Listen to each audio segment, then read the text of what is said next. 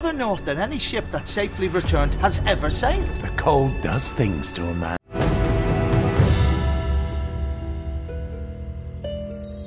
This is Brian with ScreenFiles.com and Trailer to Reaction. I think I understand why H.P. Lovecraft is so difficult for many directors to adapt. Conversely, also why someone like Guillermo del Toro is the perfect choice to adapt H.P. Lovecraft. Remember, from what we understand H.P. Lovecraft to have been like, he was probably very much a racist, which is to say, he had issues with people different than him. Issues that were mostly nonsense, which most racism is. But racism is another thing. It's based on self-loathing. It's self-hatred directed outward as opposed to inward. The racist will hate someone not for something that someone has actually done, but for what they believe someone has done or they believe someone is. Once again, the self-loathing of the racist is real. What's my point? Most directors don't understand that. That's not to say that you have to hate yourself to direct Lovecraft well, though I get the feeling it wouldn't hurt. Though what I am saying is that you have to understand that. And once you understand it, then it opens up avenues for you. And the reason why I think Guillermo del Toro can adapt Lovecraft particularly well is that he understands that fact. Keep in mind, Guillermo del Toro wants to adapt Frankenstein. It's one of his favorite stories, supposedly. And the entire basis of that creature is self-loathing. It finds itself unattractive. It feels like it's going to be alone forever. The creature understands that. Guillermo del Toro understands that. And I think you would see that echoed in his version.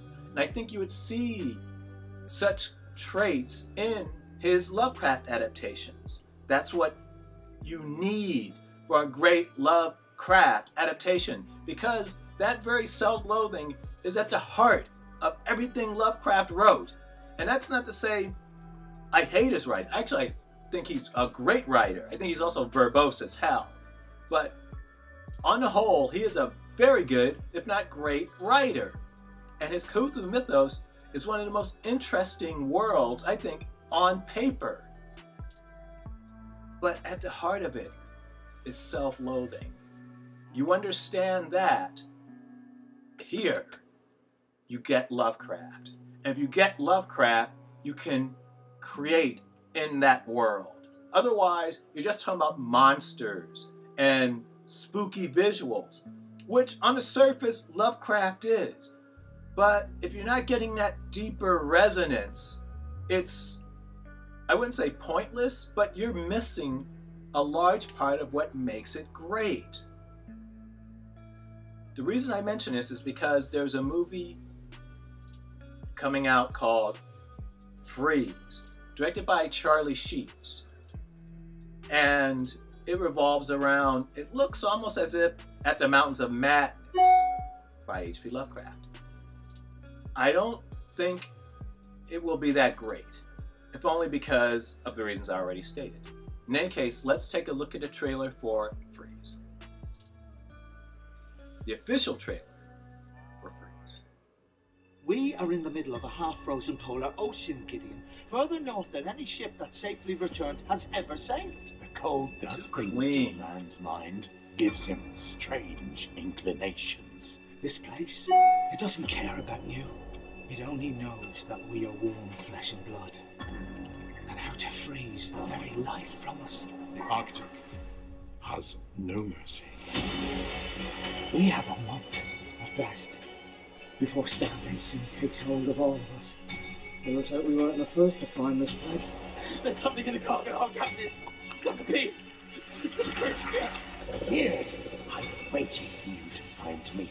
Years I've suffered in this freezing darkness. These hunters can be cruel.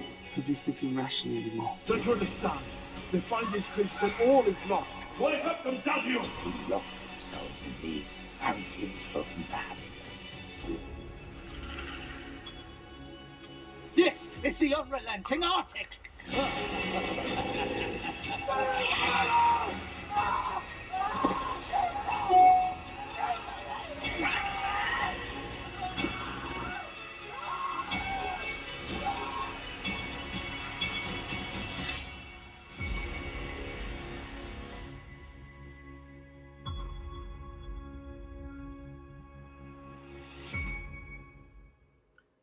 Well, that was the trailer for Freeze. And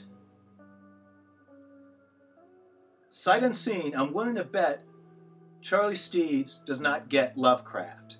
Because, first off, he put his monsters on full display.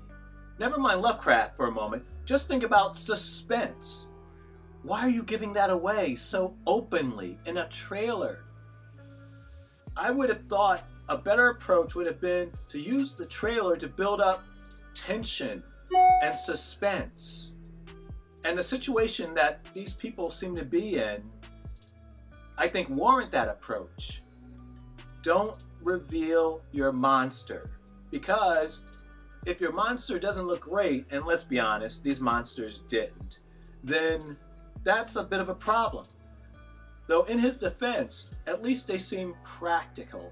That didn't look like CGI to me. I don't think they look great, but they didn't look like CGI. And that's something. But that being said, I don't know if Charlie Steeds, who once again directed Freeze, understands what Lovecraft is about. This trailer spent way too much time dealing with the monster. It reminds me of Dreams in a Witch House from Guillermo del Toro's Cabinet of Curiosities, in that it feels very Monster of the Week, which, once again, should not be something you get from Lovecraft. Though what do you think? This is Brian with ScreenFiles.com and Trailer to Reaction. Do you agree, disagree? Let me know down below. And as usual, consider a like or a follow. Peace.